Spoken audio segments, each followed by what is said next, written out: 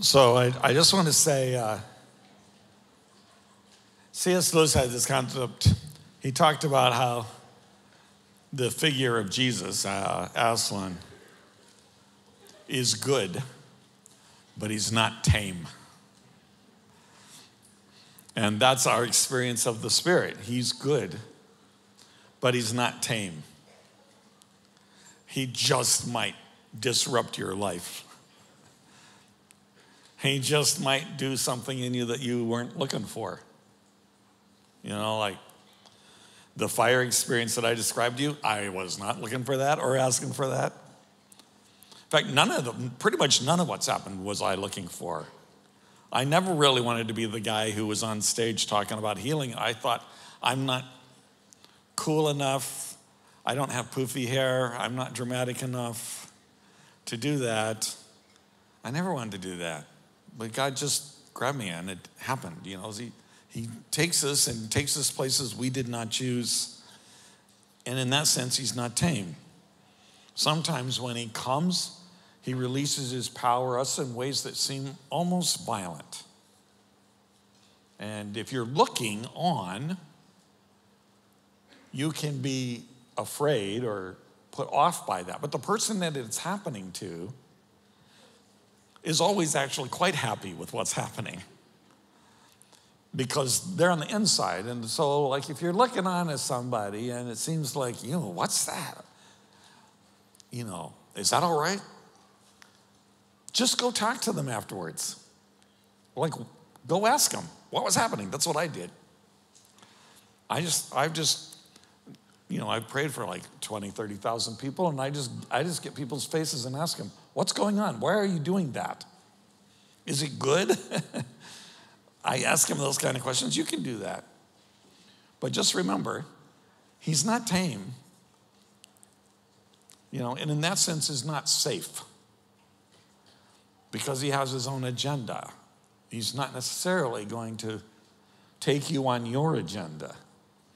He might take you in places you did not plan to go. Ask you to do things you did not plan to do. That's the nature of it. Okay, we just finished talking about the treasure of the kingdom. And now I'd like to talk to you about the hardships of entering the kingdom. Acts chapter 14, verse 21. Paul and Barnabas are finishing up their first missionary journey. And as they finish up, they start going back and revisiting the churches that they've established. So we'll pick this up at verse 21. They preached the gospel in that city and won a large number of disciples. And then they returned to Lystra, Iconium, and Antioch, strengthening the disciples and encouraging them to remain true to the faith. We must go through many hardships to enter the kingdom of God, they said. Now that's interesting. Their message is you must go through many hardships to enter the kingdom, and that's encouraging. It's encouraging when you know it's coming and when you know why it's happening. But you cannot enter into the kingdom. You cannot live this kingdom life apart from hardship. You cannot see all that you pray for apart from hardship. You cannot see miracles. You cannot see justice. You cannot see any of the manifestations of the kingdom of God without there being hardship and without going through hardship. And I want to explain to you why and how hardship is a part of entering into the kingdom. Now, here's the first thing you have to understand. The kingdom we want to see, the kingdom we pray for, when we pray the Lord's Prayer, may your kingdom come, may your will be done on earth as in heaven. That kingdom, when we are seeking that and praying for that, you have to understand that kingdom is not at peace. That kingdom is in war. That kingdom is in war. It's a kingdom in a state of war. So when you pray for the kingdom, you're signing up for the army. And it's going to be a war, folks. I don't know what you thought you were getting into when you said yes to Jesus, but I'm here to tell you, you're in the army now, and you can't get out. There's no way to become a civilian short of being dead. There's no other way. You're in the army now. And, so we have verses like Ephesians 6:10, where he says, finally be strong in the Lord and in his mighty power. Put on the full armor of God so that you can take your stand against the devil's schemes. For our struggle is not against flesh and blood.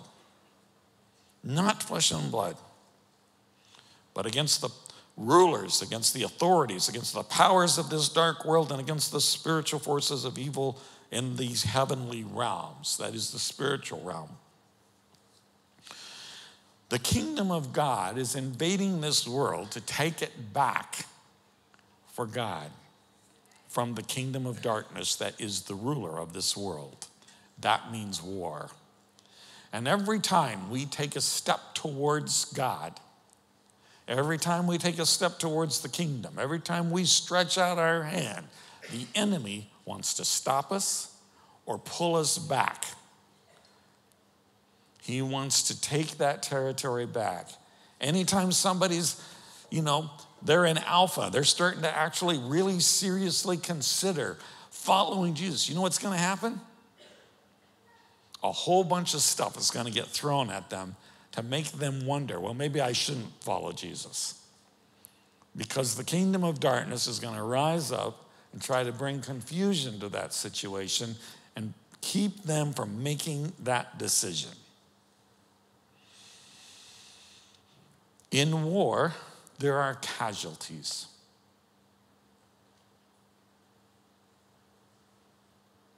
In war, there are traitors. In war, there are cowards, deserters. In war, there's confusion. In war, some people seem to be more competent than others. In war, there are victories. In war, there are defeats. In this kingdom, we experience all of it. We experience leaders who fail. We experience people we've invested in and trusted abandon us or betray us. Well, what did you think it was going to be? What did you think it was going to be like? In war, if the guy next to me gets shot and he's down, do I say, that's it, I'm done, I can't take it anymore, and go home? No, that's not what you do. You don't quit because it turned out it's a war. You double down. You say, no, I'm going to make the devil pay for what he did to my friend. You're going to take my friend down? I'm going to lead 50 more people to Jesus. Make him pay.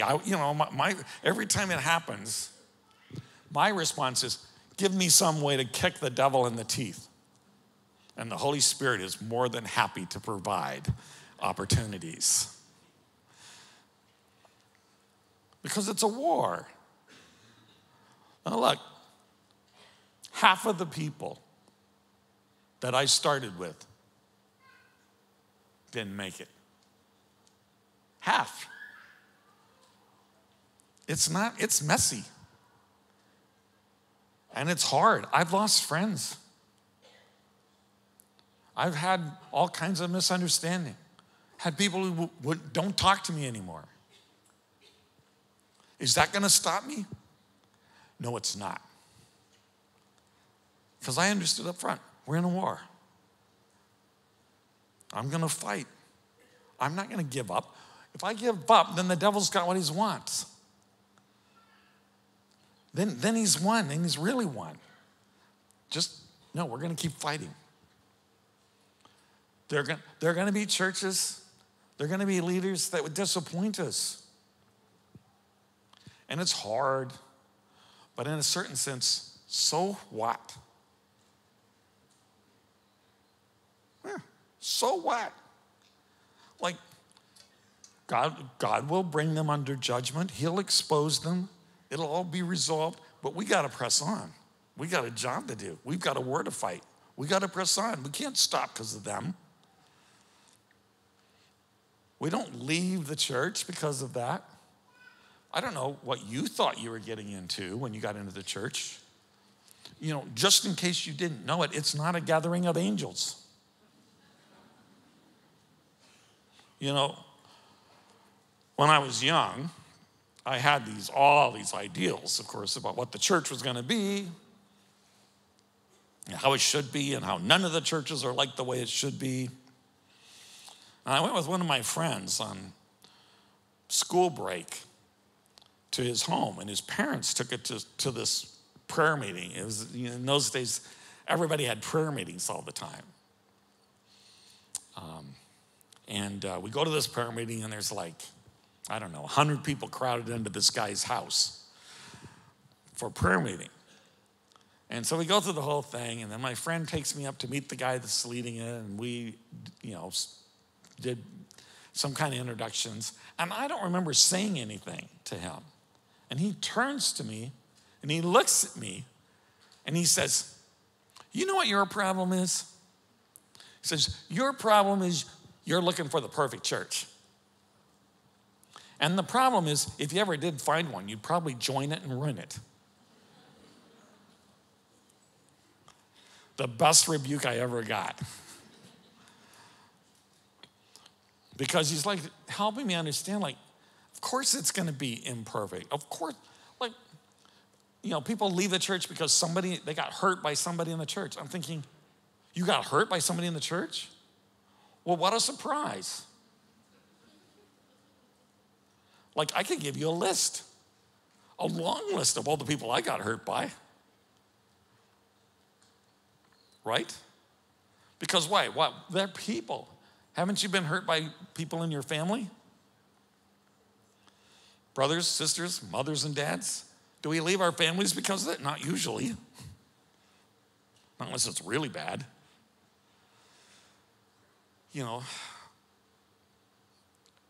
We have to be realistic about the fact it's a war.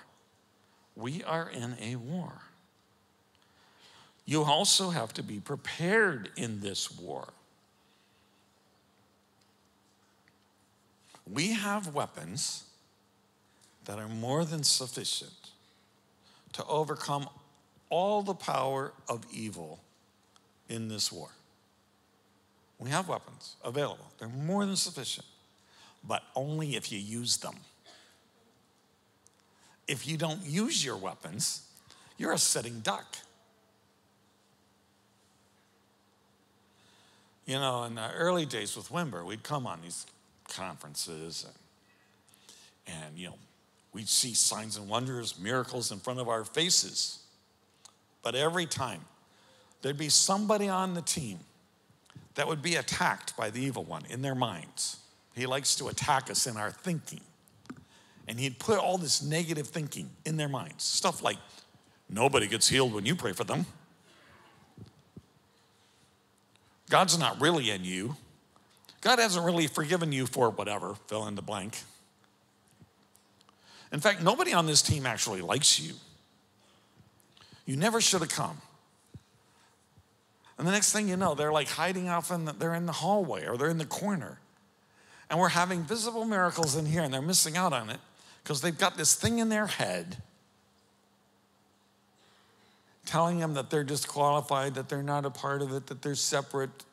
It's all demon talk. So we finally got to where we'd tell them, we know that somebody's going to be attacked this way. To go on this trip, you have to make a commitment that if that happens to you, you will tell somebody. That's all. Just tell somebody. And then they would tell somebody. They'd pass the word around real quick. We'd get 3 people on them. We'd pray against that negative thinking for about 3 minutes, pop that thing like popping a soap bubble, and they'd get back to work. Okay? Our weapons are more than sufficient if we use them. The thing is, a bunch of you are getting beat up by the devil. He's feeding you lies about yourself, about God, about your friends, about the church. And you're getting beat up, and you're not telling anybody, and you're not using your weapons, and you're wondering why it feels so bad.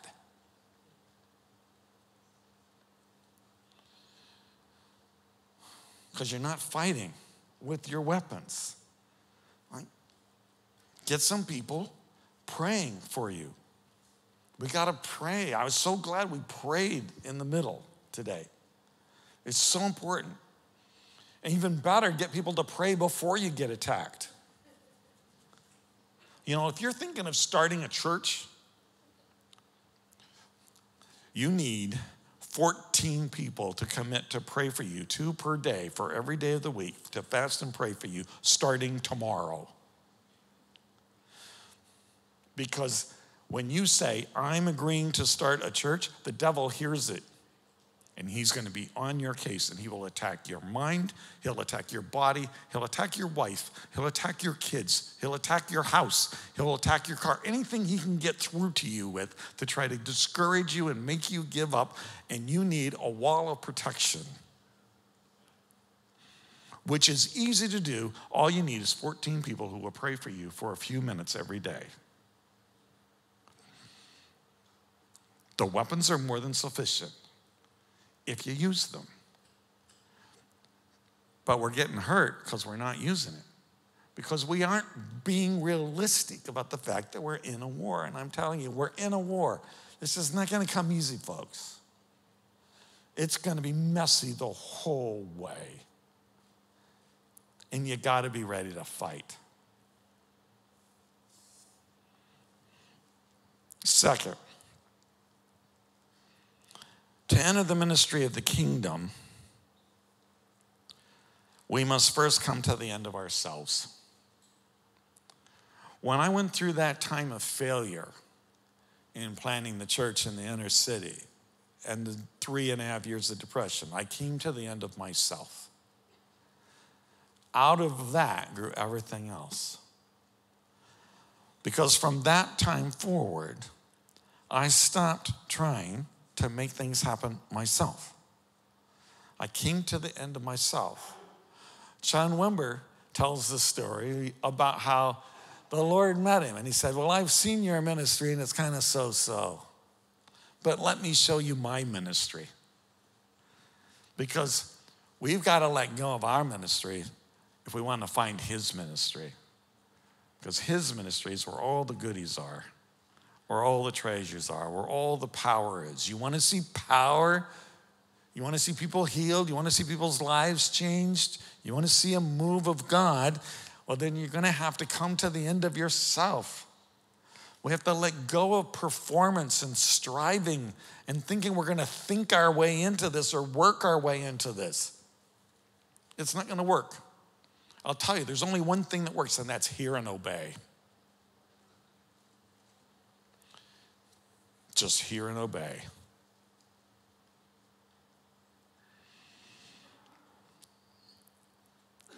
If you read the story of the great men and women of history that God used powerfully in kingdom ministry, you will find in almost every story some place where they came to the end of themselves.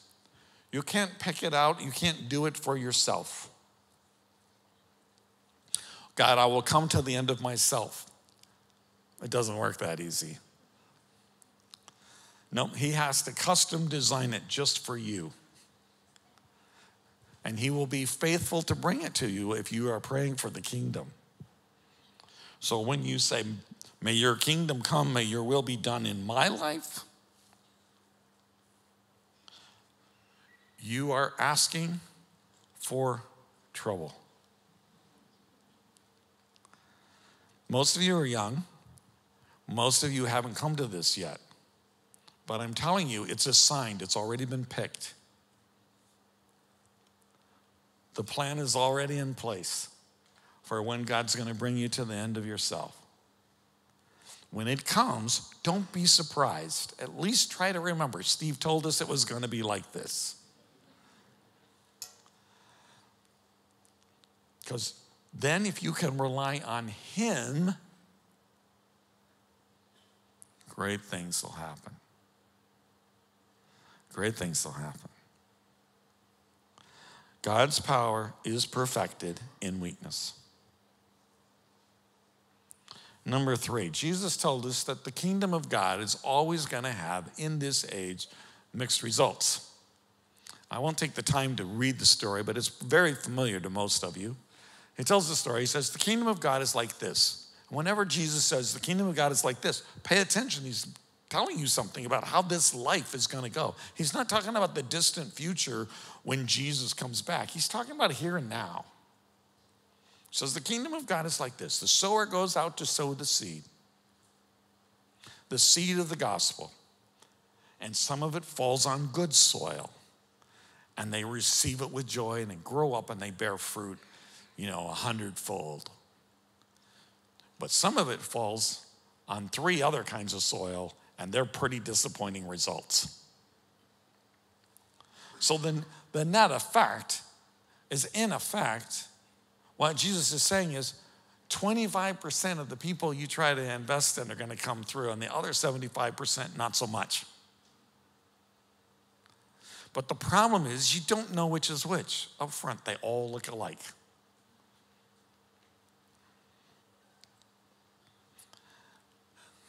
One of the challenges in my life has been that I've made it my life's business to invest in raising up leaders. Because I'm thoroughly convinced that, the biggest constriction, the biggest holdup for us is the development of leaders. So I want to do everything I can to develop leaders. And I've taught classes and had mentoring meetings and prayed and took people with me and everything I can think of to raise up and train leaders. And we've planted out from our church 25 churches. We've raised up and sent as staff pastors to other churches something like 150 pastors from our church. But you know what? We trained a lot more than that. We invested in a lot more than that, and they didn't all turn out. Some of the ones that seemed like, oh, surely they'll be the ones that really stand out. They're going to do great things for God.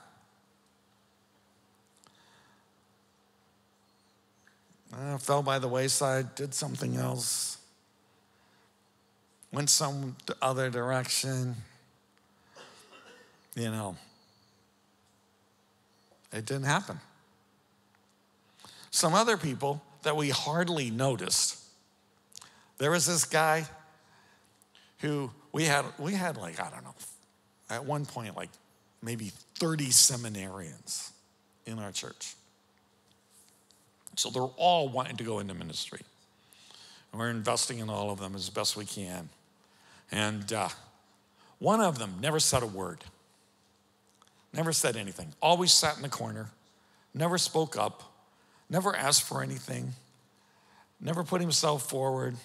Didn't know quite what was going on with him or what he was doing. Then one day he comes and says, I think God's calling me to Ireland. Long story short, we sent him off to Belfast to do an internship, and he ended up leading that church. His name's Andy Smith, and he became the best leader of the entire bunch. You guys owe us. okay? Nobody would have predicted it. So, it could be that person that doesn't talk, the quiet person in the corner, might be the one that actually makes you look the best. You don't know. I've talked to Jay Pathak about this, and he just basically, we both concluded, it's all just a big trip to Las Vegas. You don't know how it's going to turn out. Like, we've tried really hard to study people's character and, try to figure out, if you invest in this person, you'll surely get a return. No. Jesus said the kingdom of God's going to be like this. And what do? The only thing you can do is just keep sowing seed. And if 3 of them out of the 4 flake out, you just go plant some more seed. And you keep planting more seed. And you keep planting more seed. And you don't let the fact that some of them disappointed you make you stop. Because Jesus told you up front, it's going to be like this. And if you just keep planting more seed, you'll get more victories as well as more defeats. But that's part of the hardship. You have to be able to press on when it's not always as successful as you would like. One of the things John Wimber used to tell us is he says, look, remember, you're not people keepers. Okay? Understand, you're going to invest in people, and then they're going to go. You're not people keepers, you're people processors. And you just try to send them on to the next place in better shape than they came. Yeah? So you have to embrace that. That is a hardship in some ways, because we would like to win every time. We would like to keep people with us all the time, because you get close to people. You can't invest in them without getting close to them. And when it doesn't turn out, you're disappointed. You will be disappointed. You'll feel the disappointment. It hurts. But you have to just turn right around and say, who is God bringing next? And do it again. And keep doing it again. And then finally, number 4, it's hard to enter the kingdom because to achieve the fullness of kingdom ministry, we must go through the wilderness. Matthew chapter 3, verse 16. Jesus goes to the river Jordan to be baptized by John.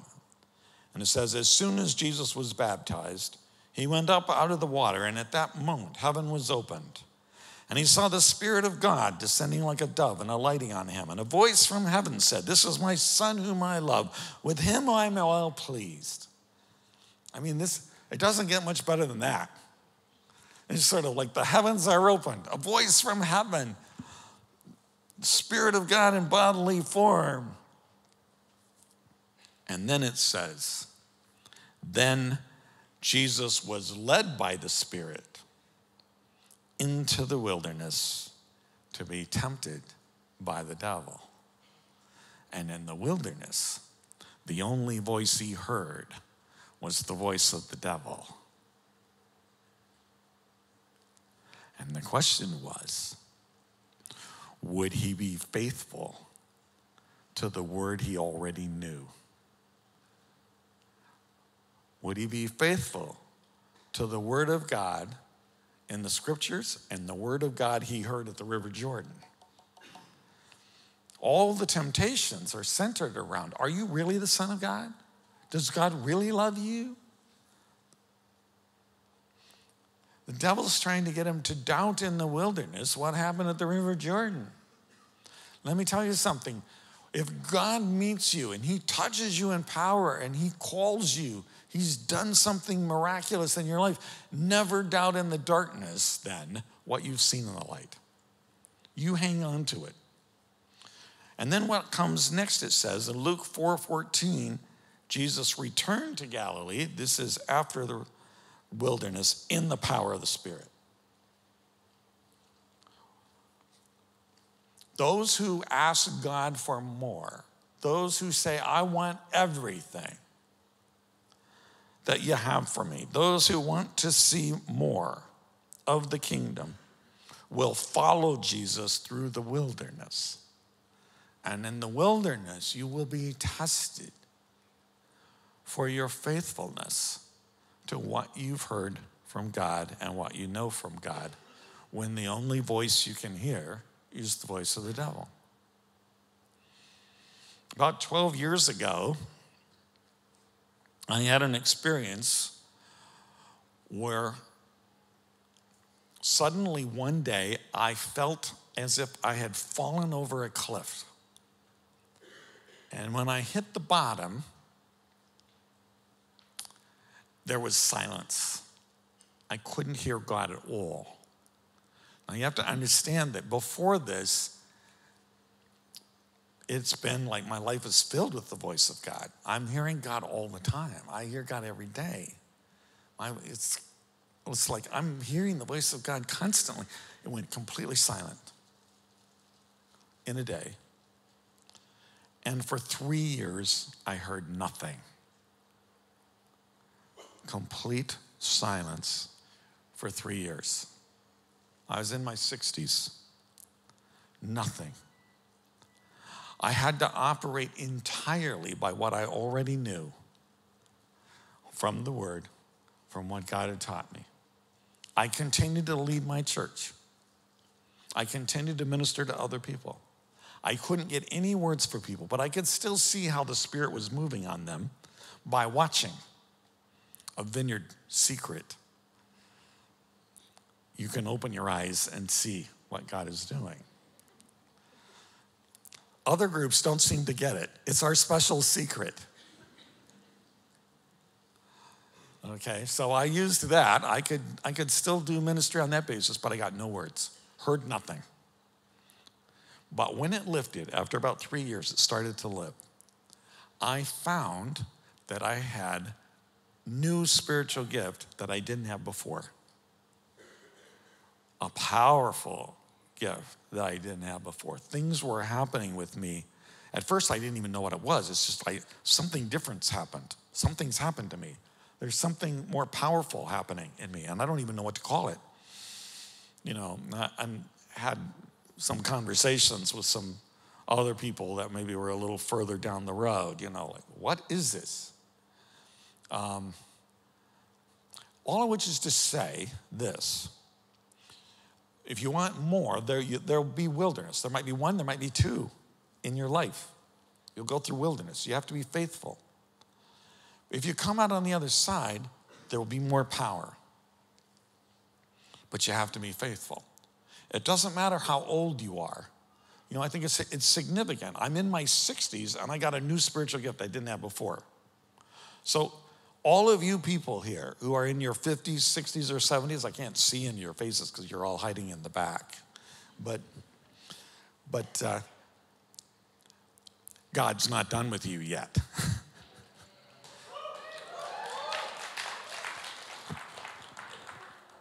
God's not done with you yet, and he might still have some surprises for you.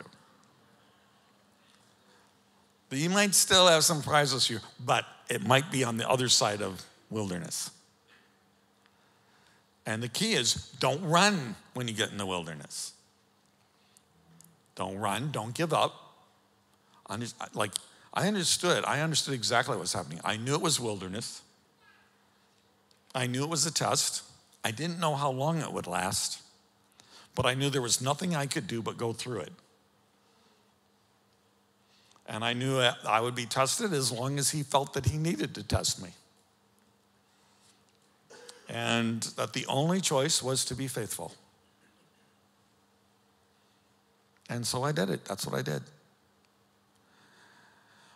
But that is sort of the last part of the hardship of entering the kingdom.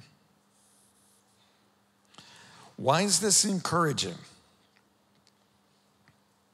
Because I think that if we knew what was going on, if we were prepared for the hardships, they wouldn't be so dangerous to us.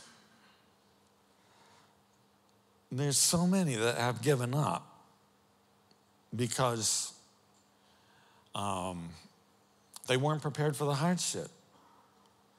There's a young pastor in the States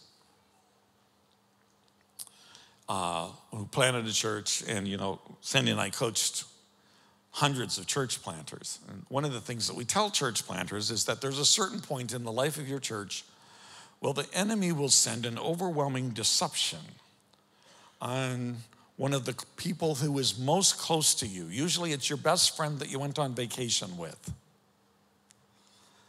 He'll send them an overwhelming deception, and they'll begin to speak the words of the enemy against your call and against your character. They'll say, they'll begin to oppose you to other people. They'll try to gather people to their side. They'll try to destroy your ministry, your best friends. And it's not your best friends, actually, that are speaking. It's the enemy speaking through them. And that happened to him. Best friends. They'd been on vacation together. They'd done everything together. All of a sudden, they turned against him. And they questioned his character. It wasn't questioning a decision. That would just be normal criticism. That's what my wife does. That's not what we're talking about. We're not talking about somebody questioning a decision. It's somebody questioning your motives, questioning your call, questioning whether you should even be doing this. That's why you know it's from the evil one. Because what he wants to do is strike the shepherd, then scatter the sheep and pick them off one by one. So this happened to him, and he said, I didn't sign up for this. Like, this hurts a really lot. I didn't sign up for this. I'm quitting. But his wife said, I'm not quitting. So she took over the church and kept going, and he went back to business, he thought. So he's doing his business, but over the space of 6 months, he ran into something like 20, 30, 40 waitresses, maids, Uber drivers, other people who would turn to him and say, you're a pastor, aren't you? And you're running away from God, aren't you? Like God had his prophetic people out there ready to get him. And they just chased him down. And finally he realized, I'm still called and I can't get away. And he went back. And they let it go. They realized we can't let broken, hurting people who've been overwhelmed by the enemy stop us from what God is doing. And the church is better than it's ever been. And God's prospering them. People are coming to Jesus. And he says, I'm having more fun than ever. It's better than ever. But he had to get over that. And it almost took him out because he wasn't prepared for it. He didn't realize, this is part of the process. Like we're in this war and the enemy's gonna try to take us out. They didn't realize that, and it almost did. So as you look ahead, some of you look ahead and you see the casualties. And you think, well, why would I want to sign up for that? And I'm telling you, well, a lot of the casualties are casualties because they didn't pick up their weapons. They weren't prepared. They didn't understand what they were getting into. But I'm telling you what you're getting into. So now you can't say I don't understand because I told you just now. Like you can't get off the hook. Like you can do this and not crash and burn. You can do this and not get burned out. But you have to use your weapons.